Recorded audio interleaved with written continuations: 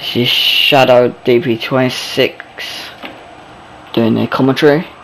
Spa Frankham champs. Using the Renault. Love this circuit. Such a good circuit. As you see, it's nice and smooth, nice and flying. Yeah. I'm only using the Renault because it's my favourite car, and purely because I like the look of it. That is literally the only reason I'm using it. And I like the feel of it. For some reason, some of the cars I don't like necessarily the feel of them, but I'm not going to talk about that now. That was a good entry for once. I not normally get that good entry. It's actually quite a good lap. It wasn't exactly a fast lap, but it's quite a smooth lap. Best corner in the world there, easily.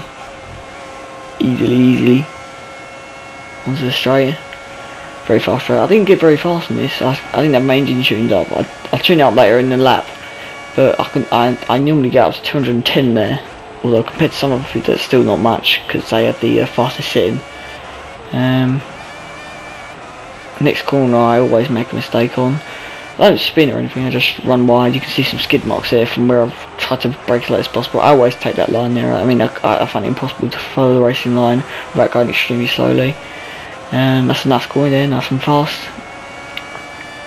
Yeah, I don't think this is particularly hard track. I mean, Eau Rouge is easy to make a mistake on, but you're not going to go smashing into the barriers. Not unless you don't decide you're not going to turn the steering wheel. That corner I was talking about earlier, Migo, where I always run wide. Running wide is the main problem in that corner. Here is actually a place where I spin. It's probably the place where I spin most. And the last corner, the worst corner, definitely, because it ruins the flow of the circuit. There's a nice flow of the circuit, and then you've got that really horrible chicane as the last corner, and it's very heavy braking zone. I find it really awkward to follow the racing line on this. You know, it's the car is very twitchy into this corner. I don't like a car twitchy into the corner. I like it to really follow the racing line quite easily. Not an amazing lap, I must admit, but that's that. Yeah. Thanks for watching. Please subscribe, like and comment.